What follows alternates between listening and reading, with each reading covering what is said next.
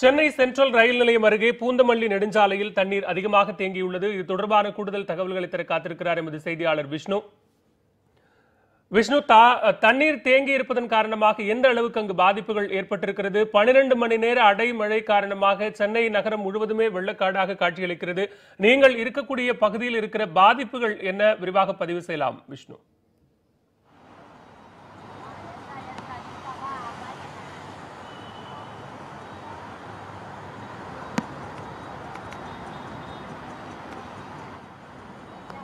Vishnu, Chennai central ரயில் நிலையத்தை சுற்றி இருக்கக்கூடிய பகுதிகளில் மழைநீர் பாதிப்புகள் எந்த அளவுக்கு இருக்கிறது? அடைமழை காரணமாக ஏற்பட்ட பாதிப்புகளை சரி செய்வதற்கான பணிகள் ஏதேனும் அங்கு தொடங்கப்பட்டிருக்கிறதா? அங்கு இருக்கக்கூடிய நிலவரம் என்ன? விரிவாக பதிவு செய்யலாம்.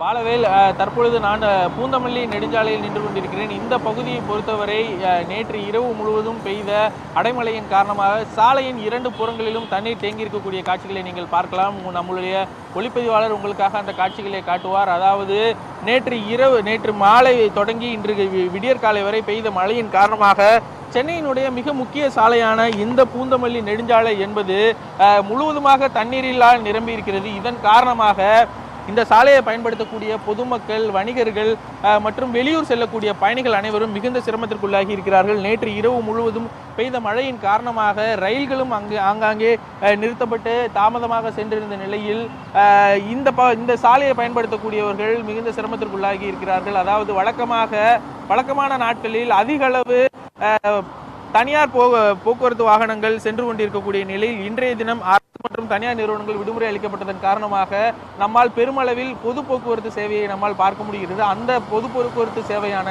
மாநகர பேருந்துகள் கூட தண்ணீரில் ஊர்ந்தபடி செல்வதை நம்மால் பார்க்க முடிகிறது. இந்த பகுதியில் இருக்கக்கூடிய வணிகர்களும் மழையின் காரணமாக மிகப்பெரிய பாதிப்புக்குள்ளாகி இருக்கிறார்கள். வழக்கமாக தங்களுக்கு நடைபெற இருக்கக்கூடிய என்பது பொதுமக்கள் யாரும் அதிகம் பயன்படுத்தாத நிலையில் வணிகம் என்பது மிகப்பெரிய அளவில் சரிந்திருப்பதாக அவர்கள் தெரிவித்திருக்கிறார்கள். அதாவது இந்த பகுதியை பொறுத்தவரை மிக முக்கியமாக இருக்கக்கூடிய பொது இடங்களான சென்னை ராஜீவ்காந்தி அரசு பொது மருத்துவமனை, சென்ட்ரல் ரயில் நிலையம் மற்றும் எழும்பூர் ரயில் நிலையம் மற்றும் சென்னை மாநகர காவல் ஆணையர் அலுவலகம் உள்ளிட்ட முக்கியமான அலுவலகங்கள் அமைந்திருக்கின்றன. மேலும் இந்த பகுதியில் பல்வேறு தனியார் நிறுவனங்கள், வணிக வளாகங்கள் உள்ளிட்ட பல பொதுமக்கள் அதிகமாக பயன்படுத்தக்கூடிய ஒரு மிக முக்கியமான சாலையாக இருந்து வருகிறது.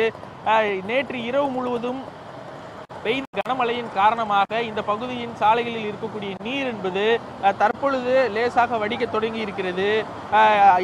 மற்றும் இந்த பகுதியில் இருக்கக்கூடிய மின்சார கம்பங்கள் மற்றும் குடிநீர் வடிகால், அதாவது மழைநீர் வடிகால் ஆகியவை மூலமாக தற்பொழுது மழைநீர் என்பது சற்று வடிய தொடங்கி இருக்கிறது. இன்னும் ஒரு சில மணி நேரங்களில் மழைநீர் என்பது முழுவதுமாக வடியும் என எதிர்பார்க்கலாம்.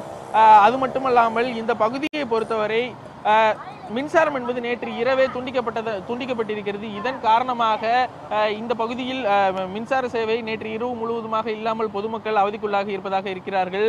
மேலும் அத்தியாவசிய பொருட்களான பால், குடிநீர், உணவு உள்ளிட்ட வகைகளை பெறுவதற்காக கடைகள் ஏதும் திறக்கப்படாமல் வீடுகளில் இருப்பவர்கள் பாதிப்புக்குள்ளாகி இருப்பதாக தெரிவித்திருக்கிறார்கள். அதே போல சென்னை சென்ட்ரல் ரயில் நிலையத்தை அதிகம் பயன்படுத்தக்கூடிய பொதுமக்கள் மழையின் காரணமாக மிகுந்த சிரமத்திற்கு பிறகே இந்த சாலையை கடந்து செல்கிறார்கள்.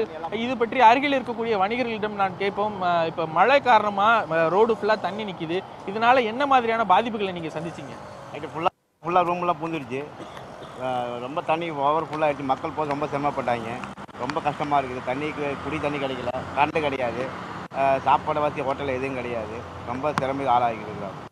இப்போ நீங்கள் லாட்ஜில் வேலை செய்கிறீங்க. வழக்கமாக சென்ட்ரலுக்கோ இல்லை எக்மோருக்கோ வரக்கூடிய பயணிகள் அதிகமாக தங்குவாங்க. மழைனால அவங்களோட எண்ணிக்கை அதிகமாக இருக்கா இல்லை கம்மியாக இருக்குங்களா? கம்மியாக இருக்கு.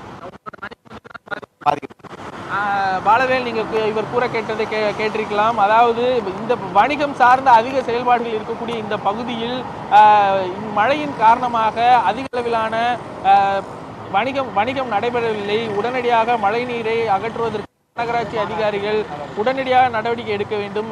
பம்பு மூலமாக தண்ணீரை எடுக்கக்கூடிய துரித நடவடிக்கையை எடுத்து பொதுமக்கள் மிக அதிகமாக பயன்படுத்தக்கூடிய இந்த சாலையை உடனடியாக அவர்கள் காட்ட வேண்டும் என்ற ஒரு கோரிக்கையை அவர்கள் முன்வைத்திருக்கிறார்கள்.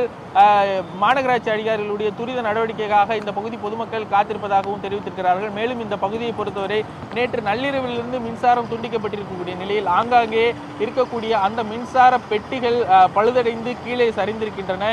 இதையும் உடனடியாக சரி செய்து இழந்த தங்களுடைய தினசரி வாழ்க்கையை மீண்டும் பழைய நிலைக்கு கொண்டு வர வேண்டும். இயல்பு நிலைக்கு பொதுமக்களுடைய வாழ்வு திரும்புவதற்கான உடனடி துரித நடவடிக்கைகளை மாநகராட்சியும் தமிழக அரசும் உடனடியாக செய்ய வேண்டும் என்று இந்த பகுதி மக்கள் கோரிக்கை முன்வைக்கிறார்கள். பாலவேல், விஷ்ணு தொடர்ந்து இணைப்பில் இருங்க, நம்ம பேசலாம்.